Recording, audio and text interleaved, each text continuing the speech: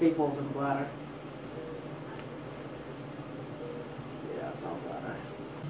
Alright, so I feel for his pubic bone, and then 1 to 2 centimeters above. Usually in the midline, I'm going slightly off. Midline is where we go. Okay. So you're drawing up a little bupivacaine. Yeah. There to numb him up, and do a little betadine for cleaning the area you're going to use. So like I said, I did midline of 2 finger breadths above the pubic bone, and then I'll just go straight down. But it's kind of more like perpendicular to the skin. Exactly. You feel a prick, okay?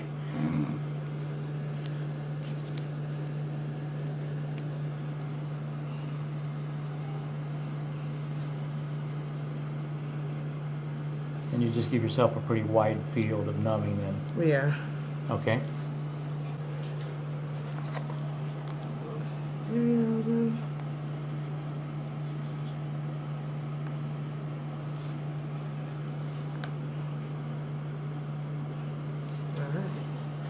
So the distance between the skin and the bladder here is probably how many centimeters would you think?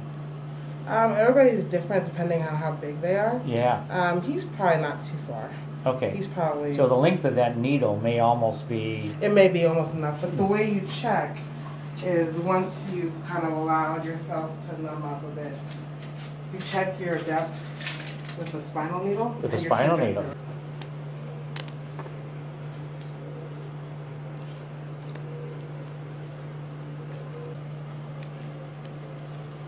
So again, just trying to stay. You'll feel a poke. You feel this? No, not at the moment. Okay.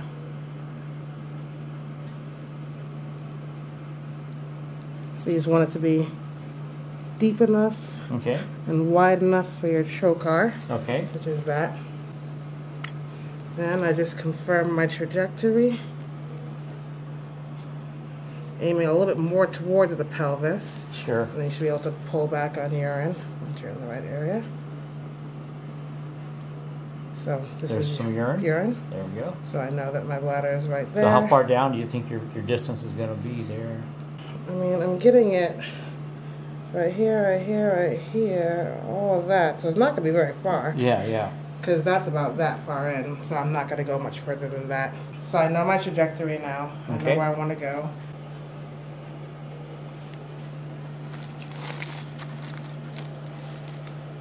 So you have to always make sure that with this kit in particular that you're ready to go with your catheter, because it's really fast. So I like to make sure that's ready. Okay.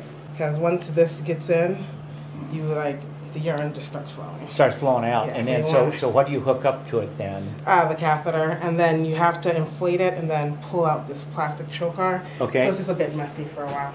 Yeah. All right. So I know my trajectory already. I just go into my hole. I know I'm probably going about that deep. Okay. And then I just...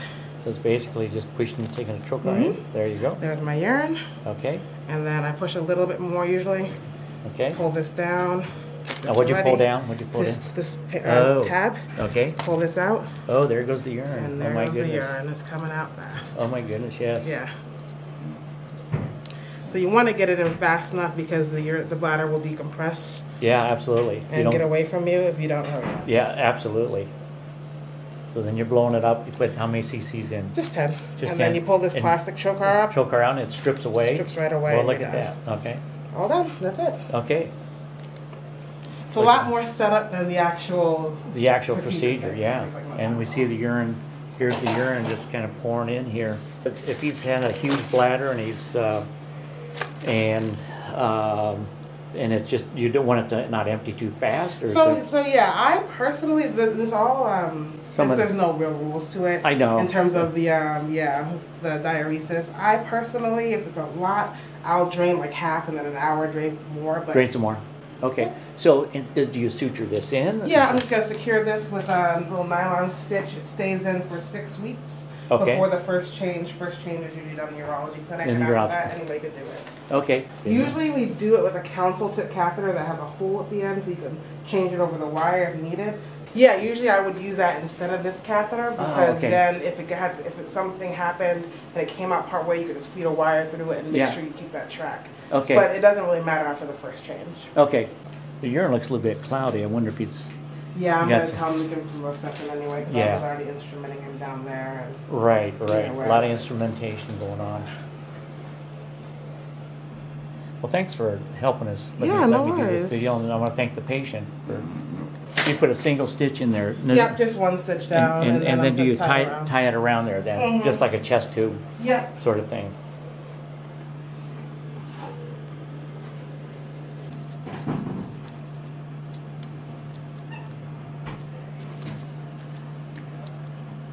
Hey, so what potential complications are there with this? Obviously, missing the bladder. Yeah, the biggest worry is why we ultrasound is to see if it's go through the bowel or something. So we don't want to go through the bowel.